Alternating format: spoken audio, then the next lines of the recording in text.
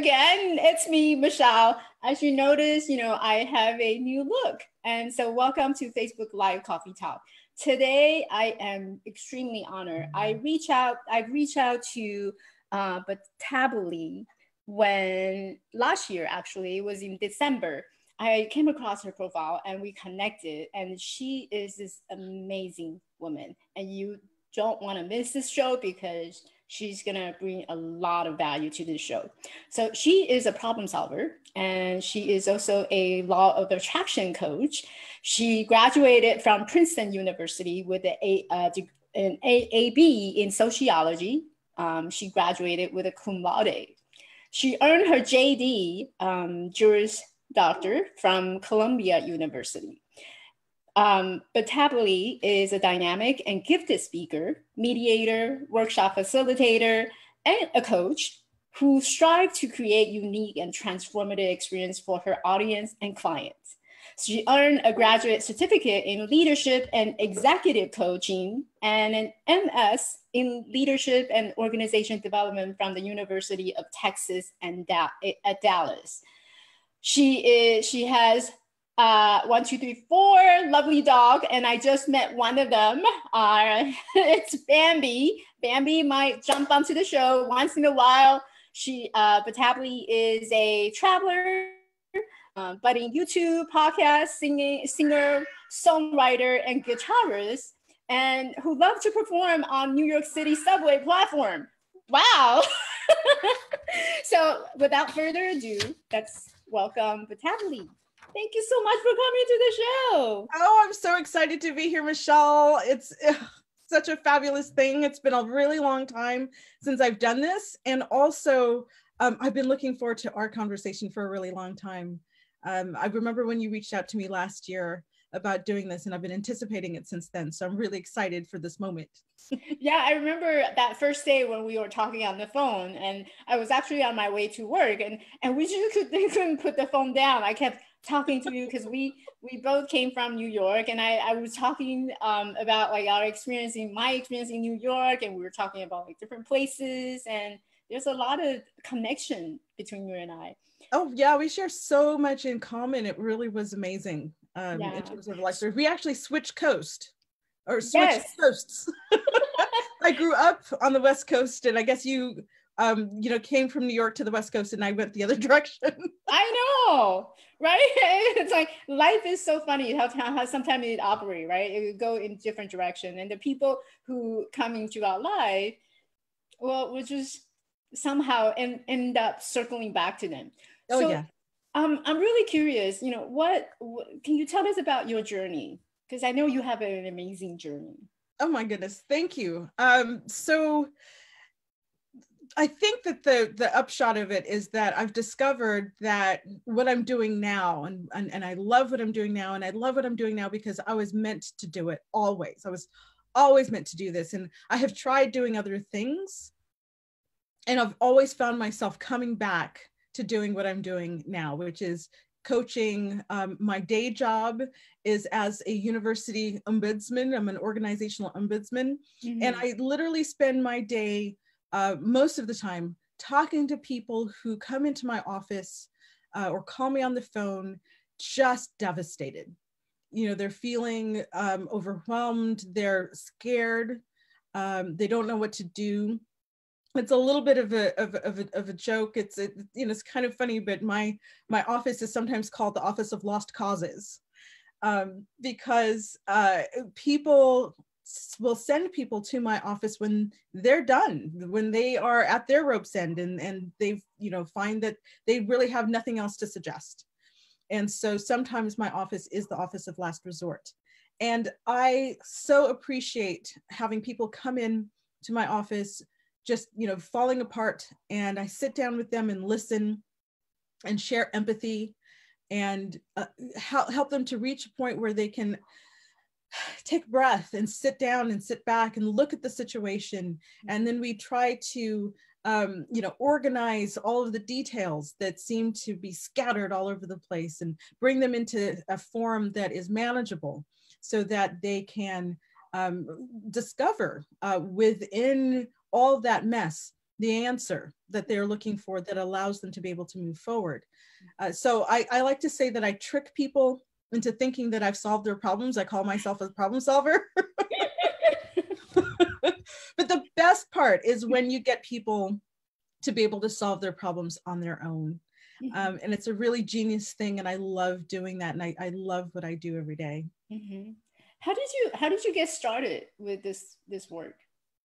Well, officially I got started in law school, of all things. You know, I had intended to go to law school to sue insurance companies. That's a great intention. You know? I'm with you on that one. You know, so my parents are both in medicine. My mom's a nurse practitioner, my dad's a pediatrician, and they had a private practice together. And after college, I worked for them for 3 years. And, you know, there had been an intention of me going to medical school and taking over the practice. But after 3 years working there, and in addition to other passions that I'd had, you know, going to law school was something that was in my path prior to that. But my experience during those 3 years just consolidated it, you know, just made it sure that I was not going to go to medical school. I was going to law school. Mm-hmm. And really some of the things that we experienced in the practice regarding insurance companies, I mean, it was just really awful. So I get into law school and, you know, after the basic 6 classes that you take, I was kind of set adrift because it wasn't what I expected. Mm-hmm. And for folks who are thinking about going to law school, you know, this is the thing that I will say to them: don't worry about that. Learn what you're supposed to learn. You'll be able to use it later. Yeah. But law school is not what it looks like on television. And, you know, the practice of law often isn't what it looks like on television. And so I was kind of like, what am I doing here? You know, what exactly am I expecting to happen? And then in my 3rd year, finally, in my 3rd year, I took a negotiation seminar, my first semester of my 3rd year. And then 2nd semester, I took a mediation clinic. And that is where I discovered my purpose in life. You know, it took 3 years of law school, but finally I walked into this and I learned about alternative dispute resolution and about mediation. And I was like, I have discovered my passion. But there was a bit of a problem because my passion wasn't one that really paid. And so I did what most people coming out of law school want to do and did at the time, you know, because you've got enormous loans, as you can understand, and also being in a profession that required a lot of school. Takes a lot of loans. Right? So I went and I worked at a law firm on Wall Street. And was, you know, making great money. And, you know, I was married and I had an apartment in New York City, and it looked like, you know, all the right things were happening. Right. But I still felt like I'd sort of missed the boat a little bit. You know, I enjoyed what I was doing and it was a great challenge and everything, but it wasn't my passion. Yeah. And then I discovered my current profession. And the funny thing is that my first job as an ombudsman was back at my grad school. And I didn't know the office existed. Oh. So I went through 3 years of law school there, not knowing that the office existed. And it wasn't until I was in the law firm and my mentor, who had been my mediation instructor, reaches out to me and says, look, your talents are wasted in the law firm. Yeah. And, you know, I've got this job. You've got to apply for this job. This is perfect for you. And I did, and I got the job, and I discovered that, yes, this is what I was meant to do. So that's how I came to, you know, being an ombudsman for an organization, an organizational ombudsman. Mm-hmm. But still in that journey, you know, I loved mediating. I didn't get as much of a chance to mediate as I wanted to. We had anticipated this. I don't know. Can you hear my babies? That's Bambi wanted to be on the show, ladies and gentlemen. That's Bambi wanted to be on the show, which is totally, you know, I want to say it's totally normal because my cat Buster loved to jumping onto the show as well. So I think there's something about, you know, us people, human, doing shows, that animal really intrigued. I think that it's kind of nuts to them because, like, who are you talking to? Right? Because they can't see people. Like, I'm curious who you're talking to. I want to see. So yes, you may hear them from time to time. But I've told people that I was coming on the show and that I was going to talk about how you can change your past. Yeah. Because in my development as a mediator and as a coach and so forth, I have come to this understanding of this thing that's just so amazing. It's worked for me. I've worked with other people on it, and I'm eager to share what I discovered about how it is that you can change your past. Mm-hmm. What happened is that, during the time that I'm working at the law firm and I'm living the life, and then, as well as I moved to my job as an ombudsman, associate ombudsman at Columbia, I also, had this personal life. I was married, and after we'd been married for about 7 years, the next logical step to take, we'd finish school, we had good jobs. What do you do next? Is you have a kid. Mm-hmm. And so we decided, okay, so it's time to start a family. And I went off birth control actually in April of that year for my birthday. And just about 2 months later, I wound up in the emergency room with a ruptured ovarian cyst, which is the most pain that I had ever experienced in my life. But that happens sometimes, and the doctor told me that it can happen from time to time. Don't worry about it. You can continue trying to have kids. Mm-hmm. About 3 months later, I'm back in the emergency room with another ruptured cyst. 3 months after that, I'm back in the emergency room with another ruptured cyst. And at this point, I'm like, wait, this is no, right? What's going on, right? Yeah, it can't be not acceptable. Way. Yeah, right. So I finally found a doctor who listened to me and performed surgery. And we discovered that by the time he performed surgery, I was at frozen pelvis, which is when, all the organs in the pelvic area are stuck together, basically. Mm-hmm. And it's a very serious condition. And on top of that, he told me that, I did have endometriosis. It's not curable. And my likelihood of being able to have children was pretty slim, if any. So as soon as I've recovered from the surgery after the 6 weeks, we hop into an in vitro process. The in vitro process didn't work, and we're stressed out and this sort of thing. And it's painful, right? Because you have to go through a lot of different injections and oh my gosh. Do the in vitro. So it's not like, oh, I want to do in vitro, great, let's just do it. You actually require to do a lot of injection to get these hormone placements. Yes. And, it's amazing that you know this because for me anyway, my experience of it was terribly traumatic, honestly speaking, because I had to give the shots to myself. Yeah. And, I had wanted my husband to be my partner in this, and he refused to help me with the shots, and there's a surreal moment that I remember where I'm standing in the kitchen, it's evening time, you have to take the shots at an exact specific time. And I see the clock and it's time to take the shot. And I can't do it for my, I'm just cringing at doing it.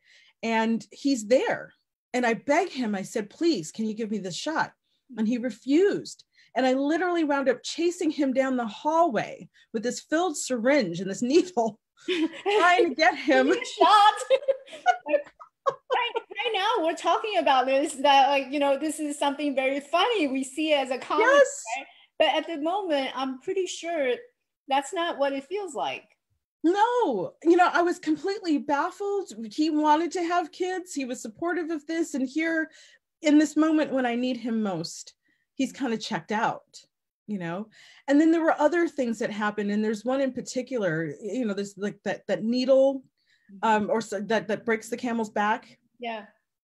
And so I might have just mixed up my metaphors, like needle in a haystack versus the straw. The straw. And funny, this is the second time I'm hearing about the camel and the straw.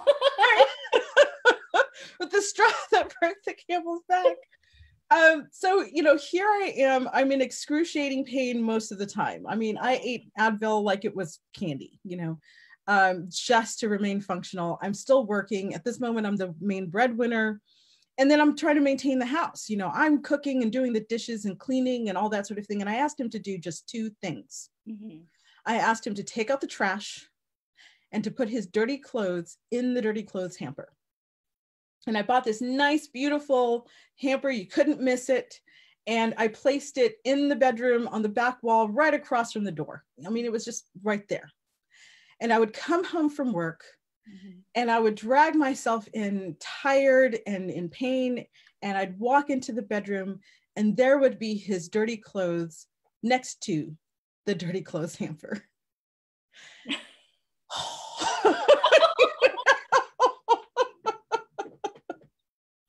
I'm pretty sure a lot of women can relate to that right now. Oh. When I tell this story in workshops, the reaction, it's so palpable, right? And I was feeling really sorry for myself because I'm like, how are you doing? I'm tortured here. And the little thing I ask you to do, that one little thing is just, and what is he trying to say to me? So as you can imagine, the marriage didn't work out. And after 10 years, we were divorced. And, I moved on. Leaving was my decision. And I was extraordinarily grateful to have been able to move out of that relationship. It was terribly stressful, being in it. And I experienced a lot of joy, actually. I tell people, I'm going through a divorce, and people say, I'm so sorry. And I'm like, I'm not. Mm-hmm. So I had that experience of it. But at the same time, years later, I'm talking about 7, 8, 9, 10 years later, I still found myself happy with my new life, but this pain would come back every so often, and it would just floor me. Yeah. And I didn't want it to be there anymore. I wanted to get rid of it so badly. The analogy I think of is, you survive an apocalypse, mm-hmm. and you reach the promised land, and you discover that your annoying neighbor has come with you. Mm. Right? Yeah. And it was just always still there. Yeah. And, I teach this stuff. I teach communication. I teach mediation. And none of it seemed to be helping. Mm-hmm. And then finally, I discovered two things. I discovered nonviolent communication. And this actually was at Occupy Wall Street. I was a mediator at Occupy Wall Street. And we collaborated with folks who were practicing nonviolent communication. And so that's when I started to learn about that. And then I also discovered the law of attraction. Mm.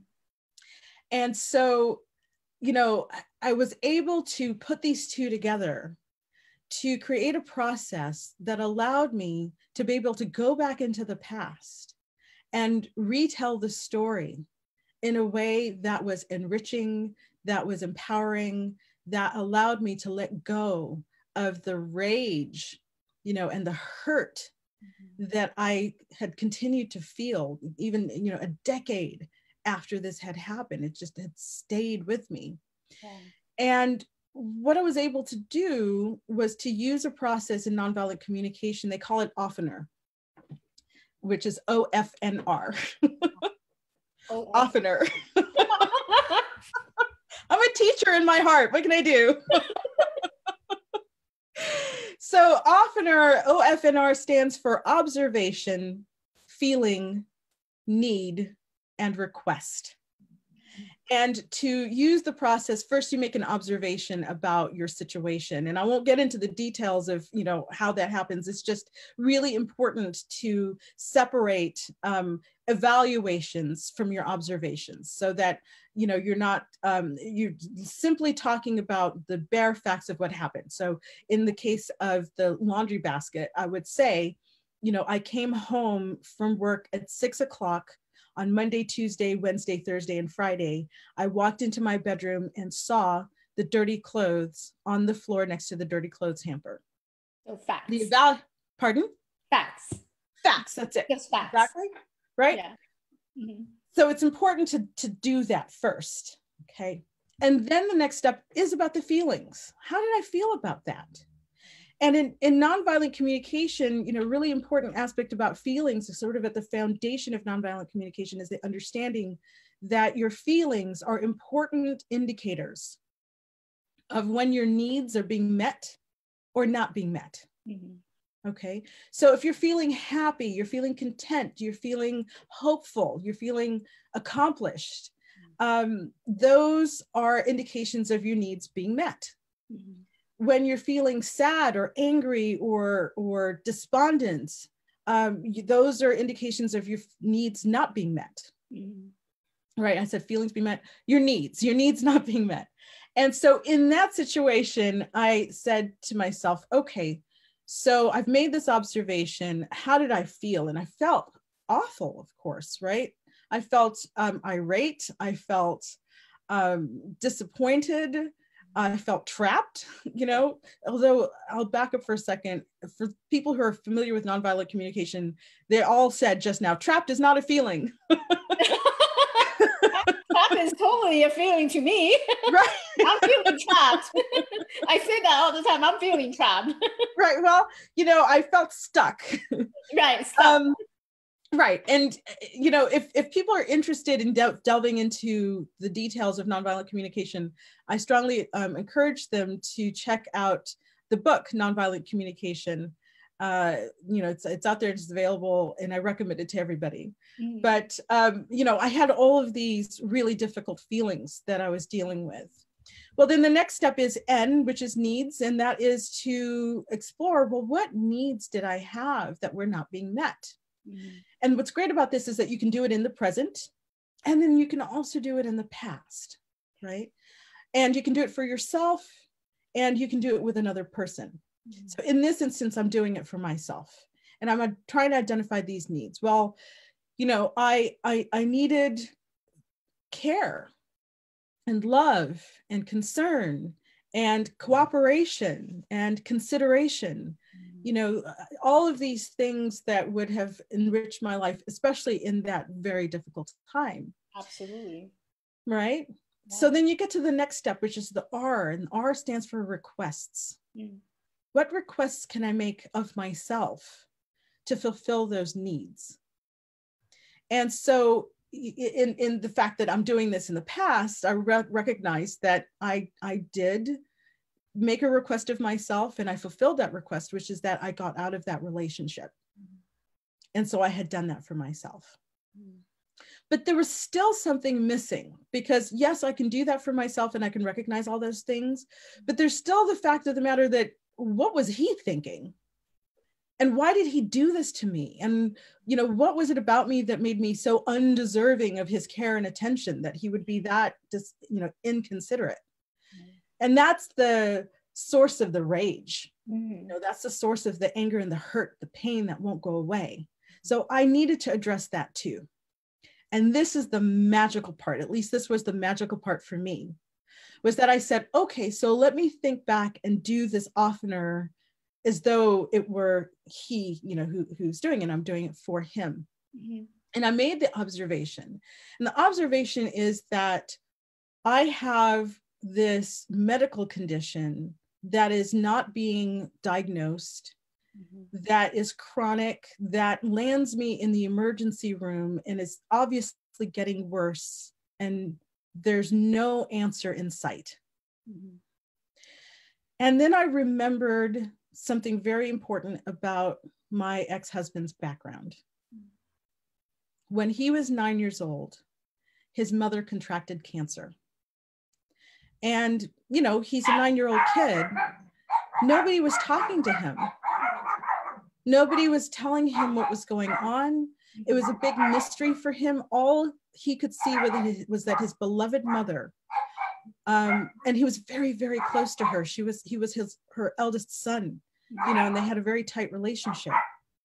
So this woman whom he loves, whom he depends on for nurture and for care, is getting sick and sicker and sicker. And eventually she goes into the hospital, and he did tell me once about how he visited her in the hospital once and how it terrified him. Mm-hmm. And so she goes into the hospital, And then the next thing he knows, she never comes home. And that pain is something that I know defines him and defines who he is as a person. And so here it was that I, at the same age that his mother was, when she got sick and passed away, have contracted this illness. Nobody's explaining what's going on. I'm getting sicker and sicker. I have to go into the hospital. There are all these needles and doctors, and that's when the magic happened. And I recognized, I said, whoa, he was living his 9-year-old nightmare all over again. And I can imagine that it so terrified him that he was just unable to cope. And that he kind of regressed into his 9-year-old self. And what tools, what emotional tools are available to a 9-year-old at that point, right? Or, you know, to somebody when they're 9 years old. So, you know, what do you have available? Not much. Yeah. And so I completely understood why he ran away from me. When I have this needle and he's in the hallway, he was terrified. I understood why he couldn't really be there for me in the way that I had expected him to be, like, as, you know, as a man, as a husband, and so forth, because it turns out that this particular situation was so reminiscent of the terror that he experienced as a child, that he just fell apart. Now, the sort of ironic thing is that I discovered this in front of a bunch of other people, because I was actually in the middle of conducting a workshop on nonviolent communication. and you're standing there, and here's my aha moment. Oh my gosh. Yes. I just realized something. Yes, it was exactly like that. You know, I'm going through the OFNR and everything. And, you know, I'm thinking to myself, I need to come up with an example, right? And that's the one that popped into my head just right then. You know, it was with a group of women, so I knew that they would understand the laundry situation. And that was, you know, and so as we're going through it, I'm sitting here going, oh my gosh, whoa. And it was a big deal because I literally physiologically felt, you know, the pressure go away and the anger go away. And that noose, you know, that I had around my neck, and I'm like dragging this pain and this hurt, you know, I just felt it just disappear. And so I've been able to use this process for other situations as well, where I'm able to provide empathy for myself and empathy for the other person, even if they're not there to participate in it. You know, and there is a process for doing it when the other person is there and they're available to participate in the process. And, you know, you can find all of this in the book, in Nonviolent Communication. But that's what I wanted to share, really. You know, the law of attraction tells us that you get more of what you think about. And so if you're focused on what you don't want, you're going to get more of that. And I was really focused on what I didn't want. And it was something that was becoming, you know, really strong in my life, even though my intent was to let it go. Yeah. And so what they tell you in the law of attraction is, don't think about it. Think about something else. Right. Right. But that wasn't enough. That wasn't working for me. And so I was able to, and I needed to go back into the past and reformulate the story, so that, you know, it's not as though you changed the facts. The facts didn't change at all. But what it meant was transformed for me. And that's how I was able to transform that pain into understanding. Yeah.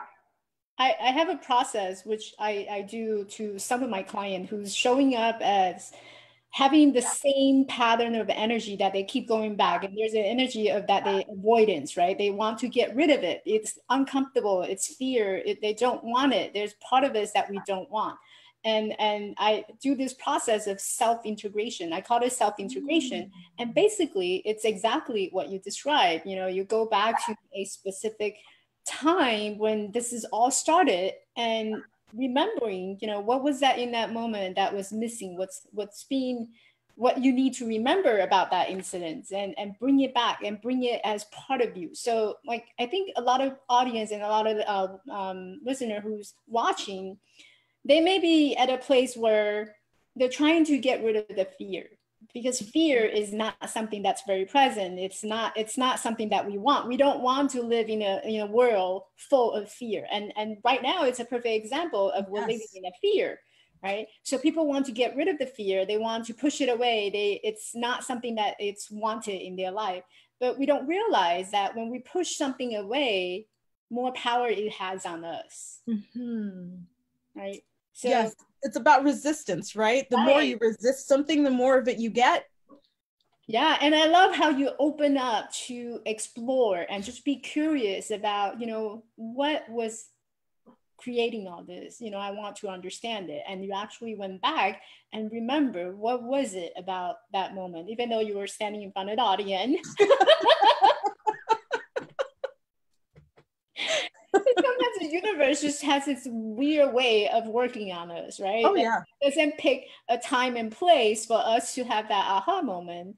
And, there's so many things, that you just shared that, I felt this is something that you're really passionate about. And I can feel that passion that's coming out from you. And your journey has just been amazing. And that you're able to pull yourself through. And there's a lot of resilience coming out from you. And you're just strong. You're amazing. Thank you. Thank you very much. Of course. I'm really happy that you came onto the show, because I think this is a topic that a lot of women, men too, because we have that experience where it's unpleasant, we went through it, yet there's something else that's in there that we want to go back and just kind of understand, what was going on, so that it becomes, our entire self, the complete self. Yeah. So if people would like to find you or get hold of you, how do they do that? So I have a YouTube channel that's launching next week on April 9th. It's called Chaos and Flow is the name of my YouTube channel. And so they can look out for that. I did, of course, have plans for a fabulous landing page and a website and all of these things. I'm working on an ebook, and I'm about 70% there with all of these projects. What do we have a title for the ebook? The subtitle, I don't necessarily have a title, but the subtitle is, how you can learn that everything is always working out for you. Everything is always working out for you. Yes. I love that. Because a lot of us think that, everything is against us. Yeah. Yeah. And, the fabulous thing about that, when you come to realize it, is that whatever you say is happening in your life is true. So if you say everything's against me, guess what? That's true. And if you say everything is working for me, even if I can't see it right now, it's true. And it's a marvelous thing to be able to have, some perspective in your life and be able to look back. There's more to the story. I wound up living in a tent and dumpster diving for food for a while. Wow, I have to invite you back to another show, because like the whole day talking about your right. So I'm living in a tent of dumpster diving for food, and now that I look back on it, and it was fine, actually. I will tell the story about how I found it to be a huge adventure, and I actually loved it, but looking back on it now, I recognize that was supposed to happen. So there were really great things that were able to happen, or that happened after that. That was a springboard. That experience was a springboard to wonderful things, to other wonderful things. Yeah. So even when, I mentioned playing my guitar and singing on subway platforms, well, that wasn't only for fun. I needed the money, right? So, I literally was a busker. Some people would call it begging. I don't think it was begging necessarily, but, I was on the platform playing for tips. And a lot of people might look at that and think, oh my gosh, that must be rock bottom. You've got 2 Ivy League degrees, you're a lawyer, and you're scraping for money on the subway platform in New York City. And that is a way to look at it. You certainly can look at it that way. And then there's another way to look at it, which was, it was the most substantive experience of my life. You know, the people whom I met, the experiences that I got to have, you cannot, you know, make this, it's unparalleled. There's nothing in conventional life that sets you up for the experiences that I was able to have on that subway platform, or living in a tent and learning how to dumpster dive. You know, it was an amazing learning experience, and an experience full of joy, even though another way of looking at it was, you know, that's absolute failure. So you can choose, again, you know, you choose what your past is, you choose what your future is. We are all empowered to do that. So, and I'm really glad that you brought this up, because I think one of the biggest things that people are going through right now is the unemployment rate is really high, Yes. right? And a lot of people are actually in the midst of losing their job. They don't know where their food is going to come from. So, and you and I came from that. We came around from that journey of having experienced something that's like the rock bottom and coming here.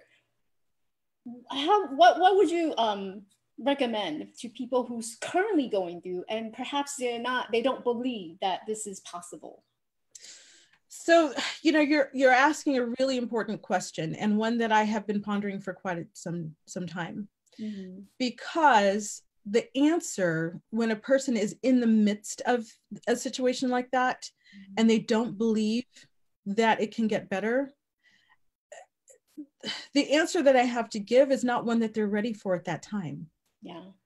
You know, all I can do at that time, all I would do at that time, is to be able to sit with them and empathize with them, and, you know, find help where I can, and, you know, really focus on that basic material, you know, sustenance kind of thing. Yeah. Mindset, you know, we can work on that later. Yes, yes.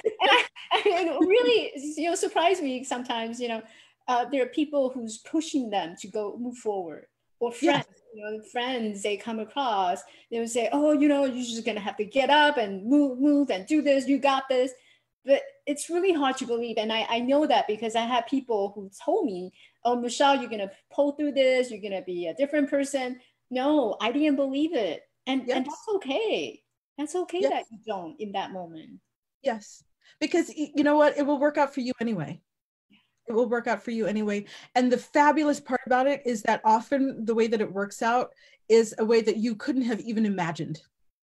You know, people will walk into your life, opportunities will open up that you didn't see coming. And, you know, for folks who are going through it right now, what I can encourage them to do, if they can, is to sit back and think of other hard times back in their lives. You know, there are other things that they have gone through where it looked hopeless, and they got through it. You know, resources showed up, whatever it was, but they were able to get through it. And then I encourage folks, for, you know, going forward, to develop, you know, I call it your faith muscle. Develop your faith muscle so that you can believe. Make it. Right? Yeah. Fake it till you make it. Fake it till you, absolutely. Fake it till you make it. Because what happens when you're faking it, you know, is that you're gathering up the energy that allows the inspiration to come, that allows for you to see that magical opportunity. You know, I was living in the tent, and my parents were like, winter is coming, what are you doing? I have my tent. Should we look for a job?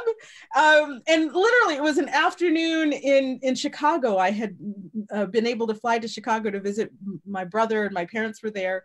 And we just, on a whim, opened up the computer, you know, there in the kitchen, all four of us were there. And there was a blog that I know of that lists jobs. And so I opened it up, and oh my gosh, the perfect job was right there. Right there. It was right there. And so with the help of my family, I wrote my application, and it submitted it. I mean, we're talking about, you know, span of 45 minutes. I submitted it. And 3 months later, I had the job. Yeah. You know, and I'm back earning 6 figures. I own my house now. You know, I have my wonderful dogs. I love where I work and the community that I'm with.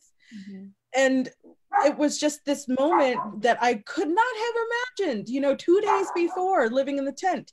I'm still thinking, I have no idea what I'm doing. And in the span of 45 minutes, my life completely changes.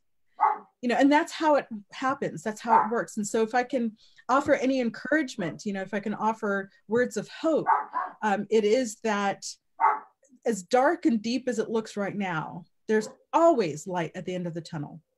Always. So beautiful. Yeah. I couldn't have closed it any better than that. There's always light at the end of the tunnel. Yes. And just follow that passion. Awesome. Yes. Thank you so much for coming on to the show. It's been a pleasure. I had a great time speaking with you. And for those of you who's interested in follow Bathabile, I will absolutely link all the information on the post so that you can follow her, you can track her down and buy her ebook. And the Chaos and Flow, yes, is going to come out next week, right? YouTube channel. Yes, that is the channel, my posting videos, yes. Yep. And hopefully my ebook will be available at that time too. Ebook is coming out soon. Yes. I know you got this.